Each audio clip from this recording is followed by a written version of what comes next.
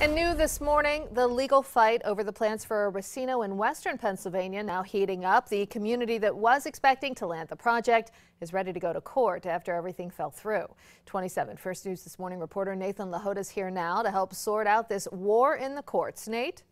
Amy, this morning, Mahoning Township supervisors, set a public hearing for everyone to discuss what legal action the town should take against Penn National Gaming, if any. Now, last week, Penn National announced they were pulling out of Lawrence Downs' racino project by suing their partners in the deal, Edeka Entertainment. Penn says they pulled out of the deal due to saturated gambling market, and in return, Edeka filed a lawsuit against Penn for misrepresenting them.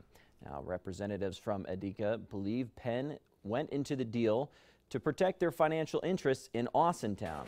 The Lawrence Downs application has been pending before the Pennsylvania Gaming Control Board for almost 2 years. Now, tonight's meeting will be held at the Mahoning Township Community Center at 2 this afternoon and will be open to the public. Dan?